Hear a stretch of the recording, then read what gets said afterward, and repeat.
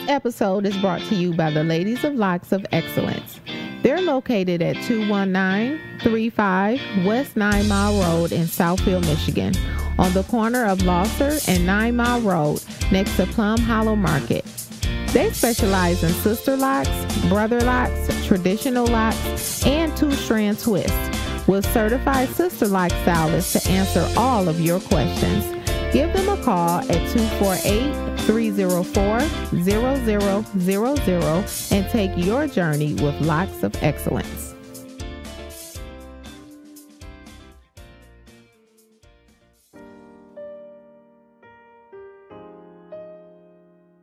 Hello, this is Tonia.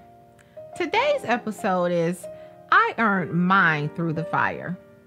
A bachelor's degree is a 4-year degree, but it took me 11 years to earn mine. Why? Life. I started college right after I graduated from high school in 1994.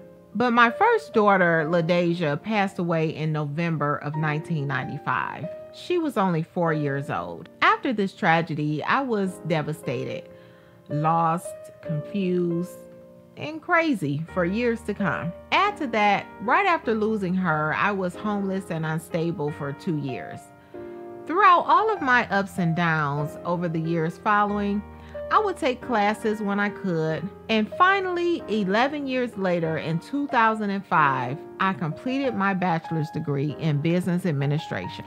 In 2011, I was able to complete my master's degree in social work. Although I did complete this degree in 2 years, a relatively short period of time, it also was not easy. I had just lost my job, I was going through my second divorce, and I had a very large house to care for all by myself with no income, and I was a single mother. Now that I have some education and have decided on a career path, I am competing with people who went to better schools, completed school earlier, and have more professional experience. My master's degree is from Wayne State University, and in this field, the University of Michigan is the top school. My degree doesn't hold the same weight and the prestige as people who went to Michigan. This is one of those things that's not said out loud, but it is true. In addition, for people who went to college and completed when they were younger, they started much earlier than me. Or even if they didn't go to college, they were working in their field.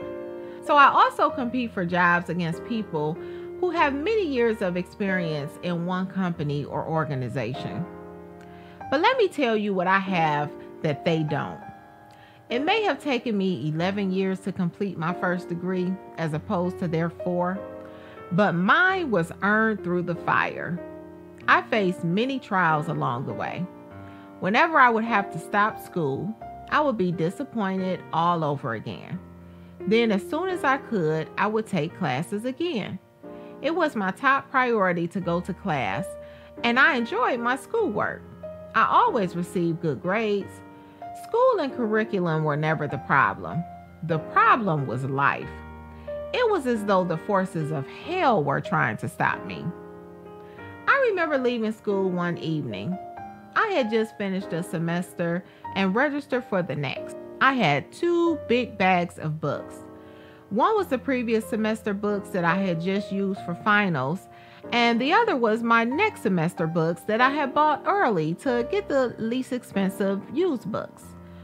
On my way home, I was pulled over by the police because my plates on my car were expired, and I had no car insurance.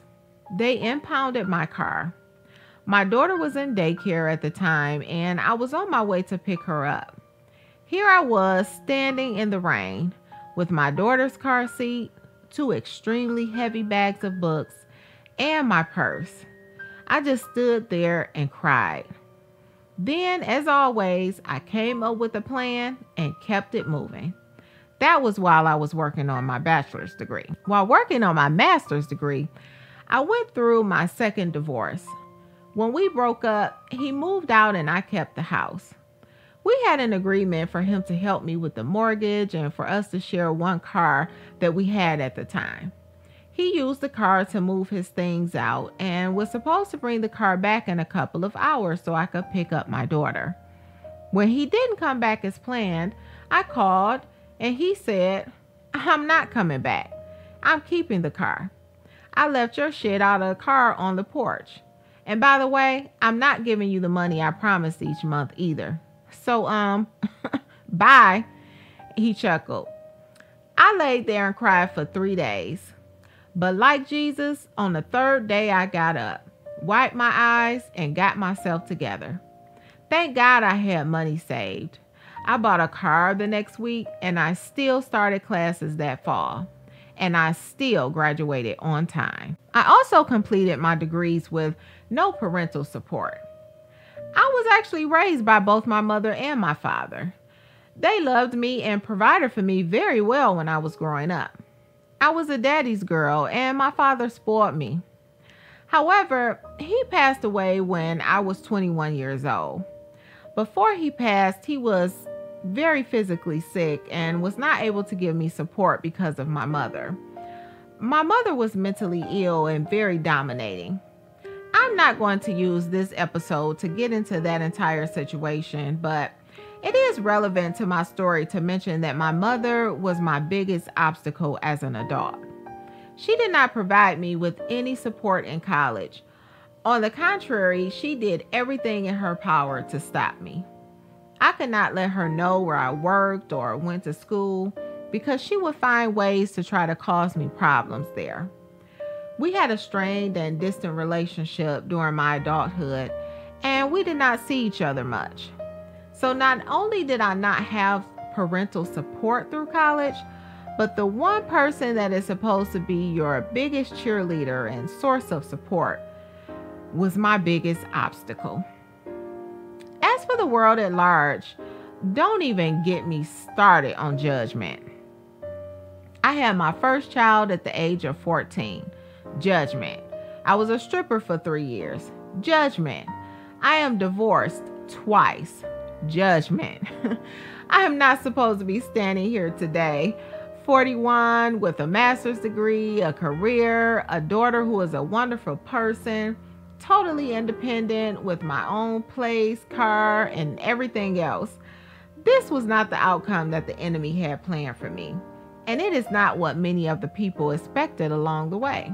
I'm supposed to be poor, in need, mentally ill, washed up, physically beat down, and watching everyone else who did things the right way succeed. So here I am, still trying to make my own way in life. Now I have some education and a career, but I'm still struggling like hell to make it.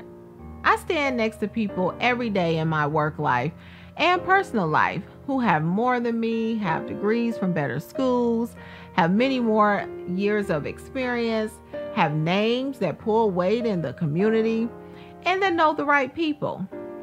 But what I have is strength and endurance. I also have life experience they don't have. You don't go through what I've been through and not gain valuable insight and experience. My intuition is very strong. I'm strategic, and Lord knows obstacles do not stop me. On the contrary, obstacles make me work harder. I love the saying, there is more than one way to skin a cat. When I was still in the fire many years ago, I remember my pastor at the time told me something that stuck with me. He said, "Tonia, you have to get through this. One day you are going to have a testimony, but right now, all you have is a money." That may sound harsh, but he was a straight shooter, and he was right. For my ladies who are currently in the fire, this is your test. Are you going to pass or will you fail? The choice is yours. I advise you to stay strong and stay focused on your goals. Whatever you are working towards is going to take very hard work, and you have to fight in order to win. Nobody, and I mean nobody, is going to give it to you. If you have to stop for a moment and cry, then cry. But when you are done, do not stay there. Get up and keep it moving. I have come to believe that the difference between those who make it and those who do not is the ability to keep enduring and moving forward. If you give up, you will never have anything. You will stay stuck in the cycle, stay defeated, and life will keep right on moving. But if you fight, you can get in the game and make it. I'm still fighting, but I have also come a long way. I may not be where I want to be, but thank God I'm not where I used to be. I can hold my head high and say, I earned mine through the fire. Love, Tonia.